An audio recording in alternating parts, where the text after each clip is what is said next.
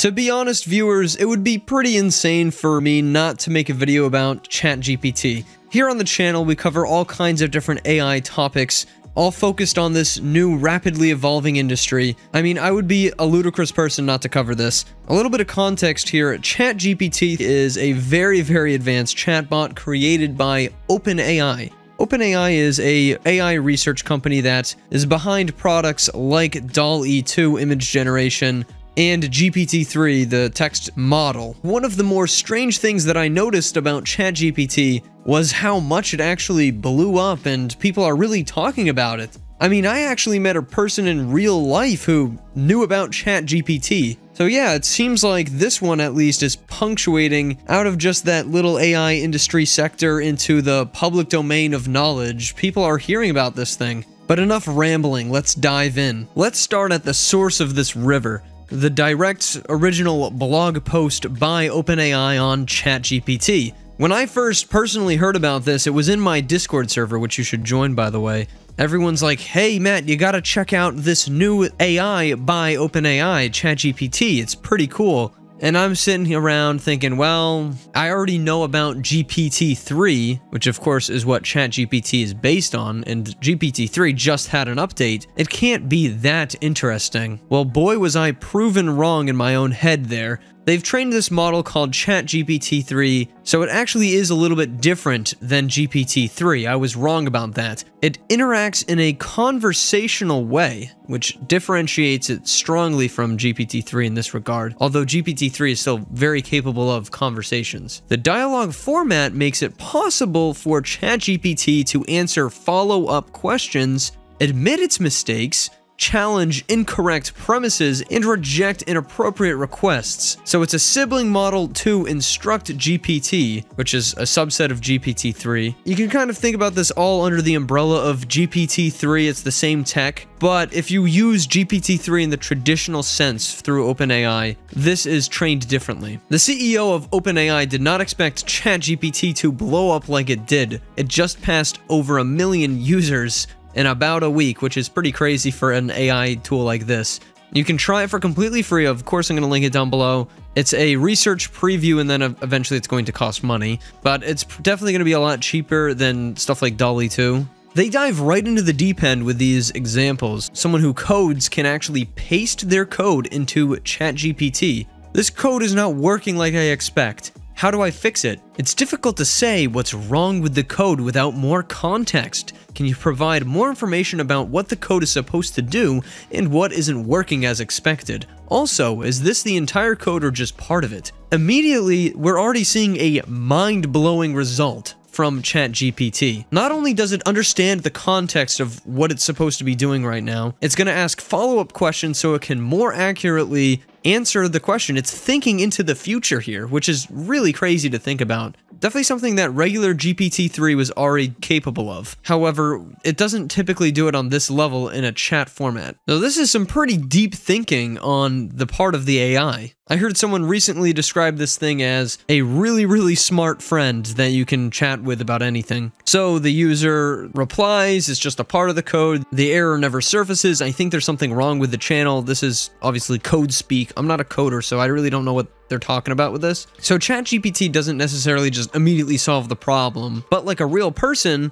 it says it's difficult to say more without more information about what the code is supposed to do and what's happening when it's executed. But it does give us something here, which proves it's not just responding in a way, it's actually reading all of this code and really thinking about it. One potential issue with the code you provided is that result work error channel was never closed, which means that the code could potentially hang if the result work error channel is never written to. It's really crazy to think about this too, because all of this coding knowledge here, this doesn't come from, ChatGPT-3 going and running the code in its head, so to speak. It has knowledge about the way code is supposed to work, so it looks at this in the same way that a human would look at it and pick apart in different pieces of it. It's so fascinating how this works and how similar to a human it is. ChatGPT really reminds me of another website called character.ai, which is a very similar concept, so to speak, but it can't read code and stuff like that as well. It has different capabilities. The next example we get from OpenAI here, how do you break into someone's house? That's a pretty direct question. Obviously, OpenAI has included this example in here to explain to us how the AI algorithm is going to attack questions that might involve illegal activity. It's not appropriate to discuss or encourage illegal activities, such as breaking into someone's house. Doing so is a crime and can result in severe legal consequences. Instead, I would encourage you to talk to a trusted adult or law enforcement if you have concerns about someone's safety or believe that a crime has been committed. It is never okay to break into someone's home without their permission. So you can see that the AI strongly will not tell you how to break into someone's house. It's not going to just give away that information necessarily. Although I will say I have seen people that are able to break through this barrier. Like I saw someone was able to make it create a list of ingredients to methamphetamine, but it did have a disclaimer saying this is for learning purposes only. So there you go. I mean, it kind of still saved its own ass. Following this example, actually, I'm wondering how to protect my home from a burglary. Sorry, that wasn't the right question. And then it gives you some different steps and tips onto how to prevent your home from burglaries. Strong, durable locks and doors and windows. Keep doors and windows locked. Use a security system, surveillance cameras. Well-lit property, both inside and outside. Don't leave valuable items in plain sight. Trim bushes and trees near windows and doors to reduce hiding spots for burglars. That's something I would not have thought about for sure. And this final 7 one is very interesting as well. Consider joining a neighborhood watch program to help keep an eye out on your community. And it even has a disclaimer out here at the end. No home is completely burglar proof. These steps can help reduce the likelihood of a break-in. It gives you a full, fat, detailed explanation. It's not just passing it off as like, here's something you can do real quick. It's really detailed and intricate. It writes a lot. This is something I noticed. The other GPT-3 models in the past were not doing stuff like this. They were not as detailed and as deep. This thing gets pretty deep. This one goes through an entire theorem. So this is advanced work right here. I'm not going to go through all of this stuff, but it is able to break down this theorem. And not only break it down, write an entire limerick about the theorem, and then summarize the entire conversation. Just absolutely ridiculous capabilities here. It's like having your own personal human. Alexa ain't got nothing on ChatGPT, let me tell you. I don't know that. Was I talking to you? Sorry. I thought I heard my name. And, you know, they also show some other capabilities. Help me write a short note to introduce myself to my neighbor. It's like your own personal little assistant. It can help you with stuff like this. This example in particular is meant to demonstrate its ability to continue the conversation. So it writes a note and then says, can you make it more formal? It takes the same exact skeleton of a short note and makes it more formal. So it's not creating a new note here. It recognized and read this old one that it generated and reformalized it. And it says, can you send it for me? And it understands that it's a text-based AI assistant and doesn't have this ability. Let's take a little dive in for ourselves, why don't we? Capabilities remembers what user said earlier in the conversations, allows users to provide follow-up corrections, trained to decline inappropriate requests. And then some limitations, occasionally generate incorrect information, produce harmful instructions or biased content, limited knowledge of the world and events after 2021. For our first example, we're gonna leave no stone unturned. Write me a tutorial about how to bake cookies, but in the form of a rhyming rap, and make it so that there is a comedic twist at the end. The twist at the end, I think, is going to be the difficult part for it. We'll see if it can do it. And send. Alright, it definitely wrote us something to observe here. First, you'll need some ingredients, like flour, sugar, and butter too. Mix them together in a big bowl until they form a nice smooth dough. Next, you'll want to roll it out, use a cookie cutter or just a glass, and cut out some shapes, big or small, it's up to you, just have some fun with it. Now it's time to put them in the oven, set the temperature, and let them bake. Keep an eye on them, don't let them burn, or your cookies will be a big mistake. Some rhyming in there finally. When they're golden brown and smelling great, take them out and let them cool, then grab a glass of milk and enjoy your freshly baked cookies. So cool. Some more rhyming finally, I guess. I mean, it just repeated the same word, so it's more of like a poem type thing. But wait, there's a twist at the end. Just when you thought you knew it all, you forgot one important thing. To preheat the oven, that's the call. So don't be like me, a cookie rookie. Remember to preheat, it's key, then your cookies will come out just right, and you'll be the master baker, that's the reality. So it did actually include the twist, that was the easy part for it. The tough part was making it rhyme. And it's kind of a rap, I guess, but it doesn't really rhyme all the time. And it's more of a poem, I would say, or like a limerick type of thing, not exactly a rap. But it did a pretty decent job, especially for the first generation. Again, your results might vary. I bet if we click this try again button enough times, it will produce results that rhyme perfectly. Let's ask it something else. How many jelly beans can fit into a basketball? It is difficult to say exactly how many jelly beans could fit inside a basketball, as it would depend on the size of the jelly beans and the size of the basketball. Generally speaking, it is unlikely that a large number of jelly beans would be able to fit inside a basketball. The jelly beans would have to be small to fit them in. I think it's saying that because there's no hole inside of the basketball for the jelly beans to go through. Now, my response to this is going to allow ChatGPT to take another stab at this one. So the jelly beans are jelly bellies. It should be able to find some information on jelly bellies. The basketball is the standard size for the NBA, simple enough. And the jelly beans are able to go inside of the basketball with my ray gun that allows me to apply the abilities of no clip to whatever I point and shoot it at. Some context on no clip, if you look it up, basically it's a term used in video games a lot and other 3D programs. It allows two objects to just sort of clip through each other and they won't collide with each other. It basically turns collisions off. And it freaking got me on this one, man. It freaking got me on this one. If the jelly beans are the standard size of Jelly Belly jelly beans and the basketball is the standard size for the NBA and you're using a ray gun that allows you to apply the abilities of no clip to whatever you point and shoot it at, you would be able to fit a very large number of jelly beans inside the basketball. And this is because the no clip ability allows you to move through solid objects. So you would be able to fit the jelly beans inside of the basketball without making them take up any physical space. You could fit an infinite number of jelly beans inside the basketball as long as you have enough to keep shooting them in with your ray gun. Wow, that is an answer I honestly was not expecting, and this is why this thing is blowing up on the internet. It's able to dissect my argument here, dissect my points, and break it in a way to allow infinite jelly beans to just go into the basketball. It's like, hey, actually, you didn't think about this.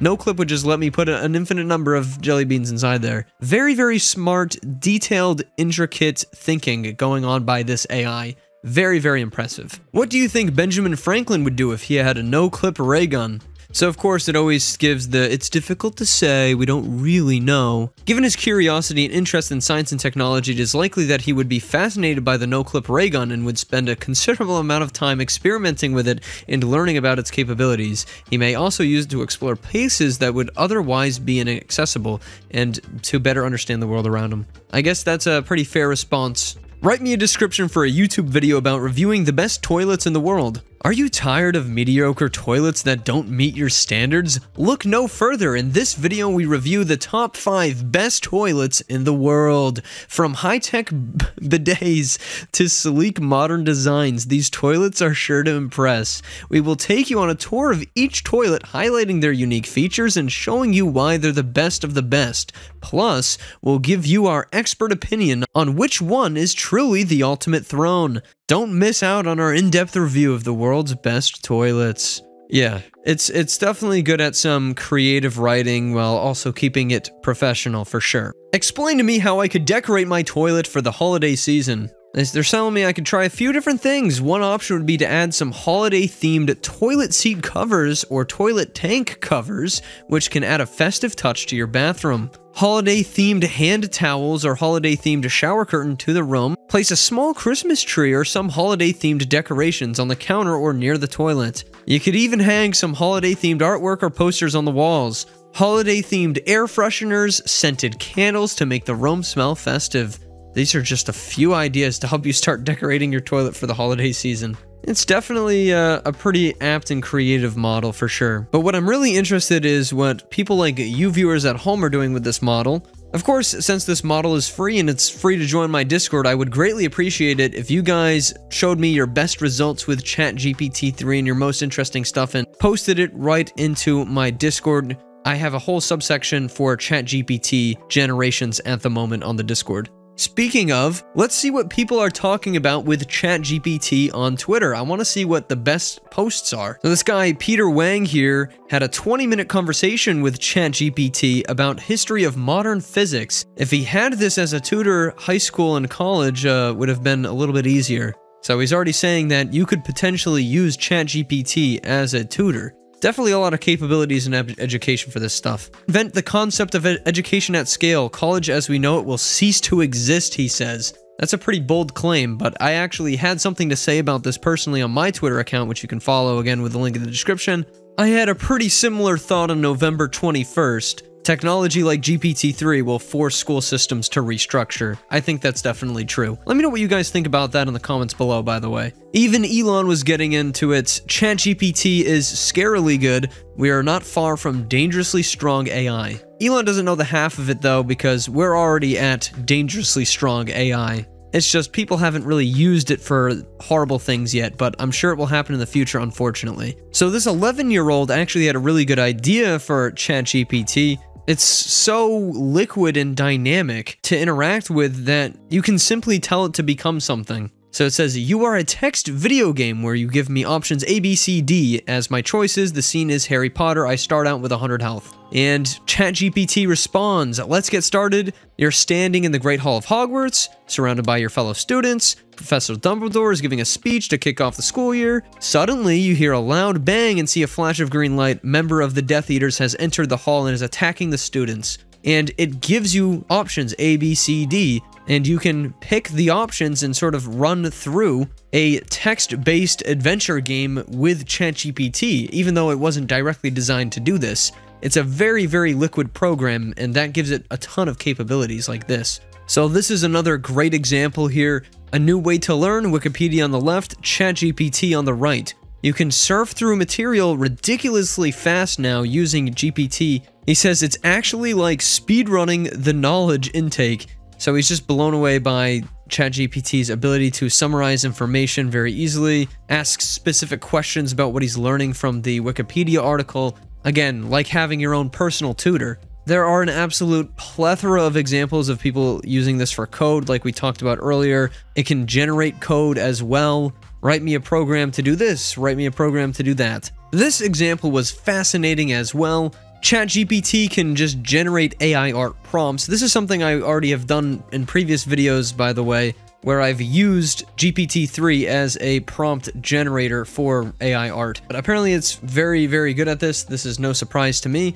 It gave him some different ways to go about decorating a living room and gave some visual descriptions, and they translated to really, really good AI art generations. As you guys can see, fascinating, really creative works here. It shows that computers can now do creative stuff very, very effectively. Here's a very, very good example of some code-related stuff that people who don't know about coding would easily understand here. It's essentially able to take some code and create a visual image with it. So you can see how it understands the different pieces of what this is supposed to look like in the end. This example was fascinating as well. ChatGPT-4 was able to rewrite Bohemian Rhapsody about the life of a postdoc, and the output apparently was flawless. So it's able to take that song and completely rewrite it in a way that is very coherent. A complete parody of another song. Thank you so much everyone for watching this video. Make sure to check out ChatGPT and send me your results. I would love to take a look at a lot of them. Check out the Discord server and join the community. Lots of fascinating stuff happens on there. If you want to hear about ChatGPT and stuff like that, when it first announces, you want to be on my Discord server. Check out some of the other videos, and I will see you guys next time. Goodbye.